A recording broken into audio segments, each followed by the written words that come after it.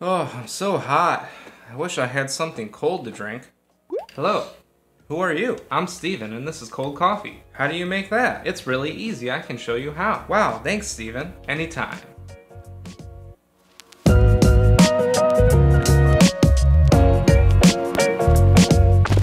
Hello, my name is Steven Holm and I'm with Homegrounds. Today we're talking about cold coffee. There's a lot of ways to make it. What are some of the pros and cons of each? Let's get right into it. Now to start off, let's talk about the easiest way to make iced coffee that is not good. And that is just taking hot coffee that you brewed and throwing it in the fridge. A lot of chains and bigger companies will do this because they're brewing hot coffee throughout the day. You get to the end of the day and you have a bunch left. So you just throw it in the fridge and that's your iced coffee that you'll sell tomorrow. It's little to no waste. It's easy. But what's the problem with it? And that is oxygen. Oxygen is coffee's worst enemy pretty much in every part of the coffee process, from roasting to grinding and then brewing. And that's because oxidation in coffee causes bitterness. It causes it to taste stale and basically lose a lot of flavor. You do not want oxygen being introduced into your coffee. And so that's the problem with taking just hot coffee, throwing it in the fridge. It's going to get a lot of oxidation taking place, and that just doesn't taste good. So what are some alternatives? The first method is cold brew. You're probably very familiar with cold brew. If you're not, we have a few videos about it, but essentially it is just taking cold water, coffee grounds, and letting them mix up, become friends for like 12 to 24 hours.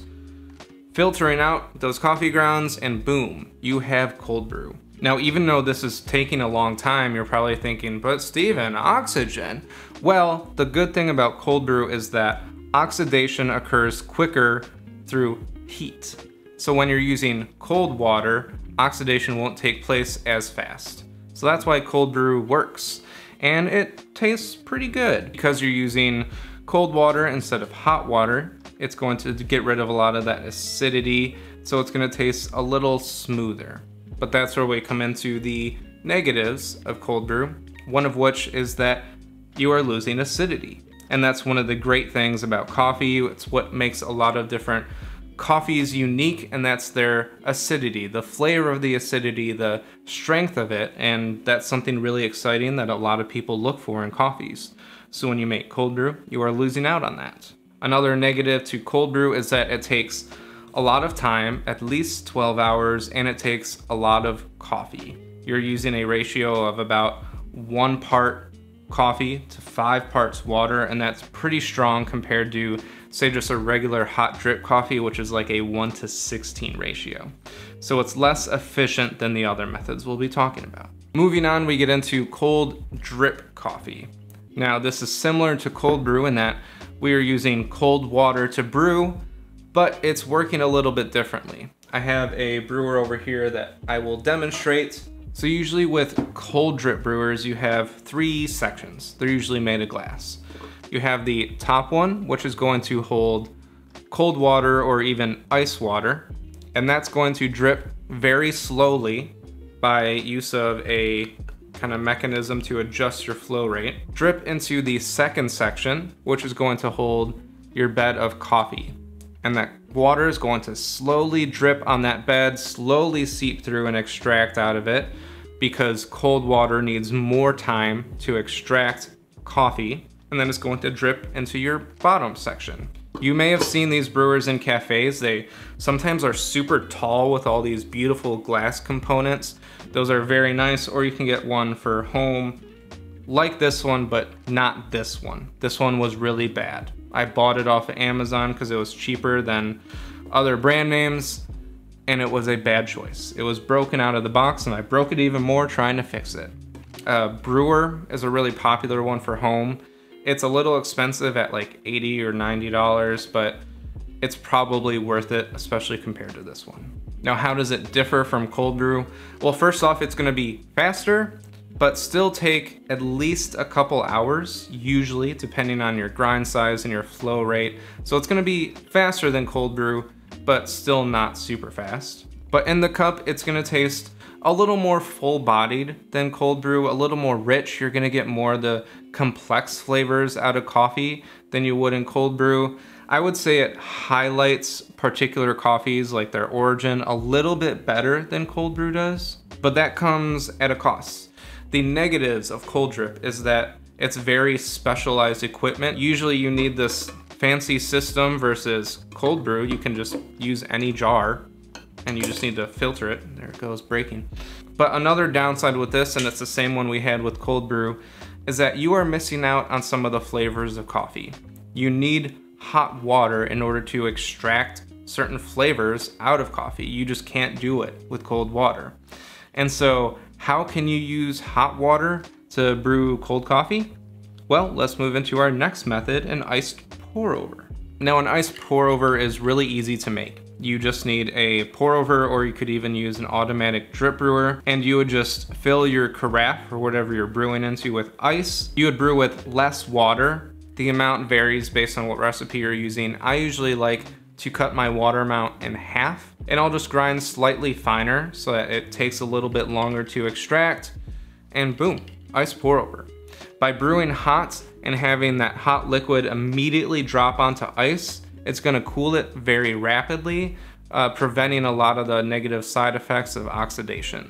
And so now we have the great benefits of brewing with hot water. You're getting a lot more of the nuanced flavors, a lot of complexity out of the cup. You're just getting all of those flavors out of the coffee that you can't get with cold water. And then another advantage of ice pour overs is that they're fast. You don't have to wait a few hours for it to finish.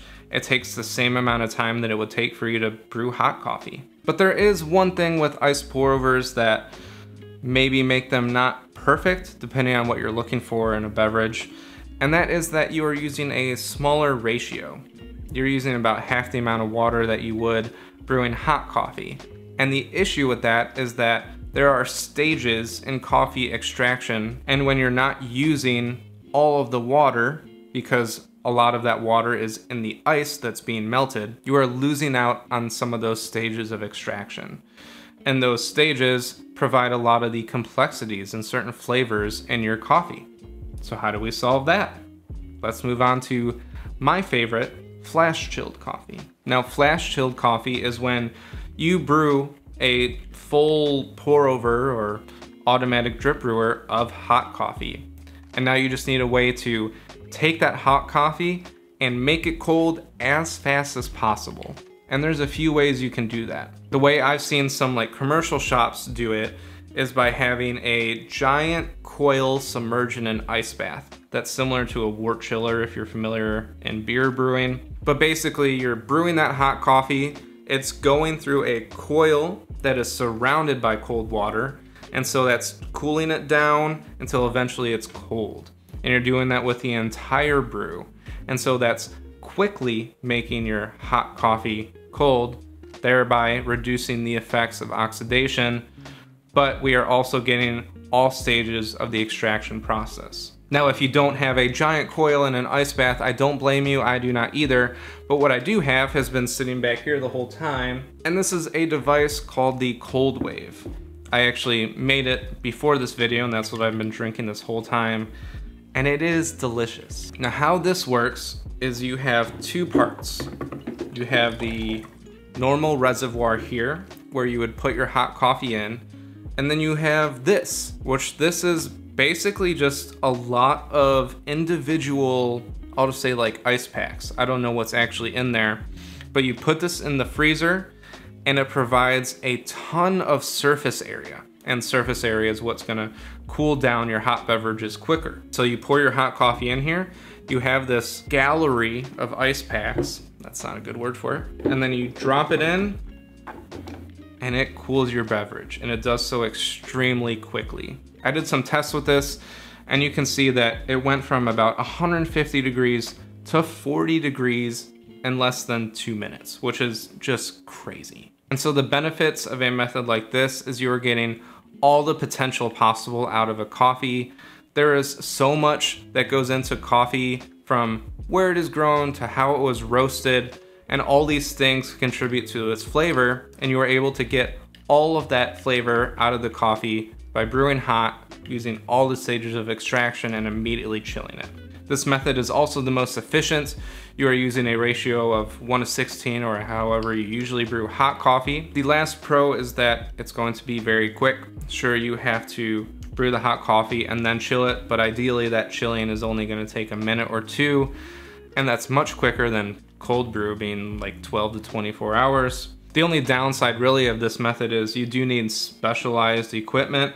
You need another coffee thing floating around your house, and it does have to freeze. So you do have to account for that time that you have this in the freezer, but I just leave mine in there all the time, and then whenever I want to use it, boom, boom, that's the noise it makes. So those are the most popular ways to make cold coffee drinks. I hope that this was helpful. If there's anything I missed, or if you think I'm wrong about anything, please let me know in the comments down below. Don't forget to like and subscribe. Those really help this channel and us being able to make videos like this. And until next time, happy brewing.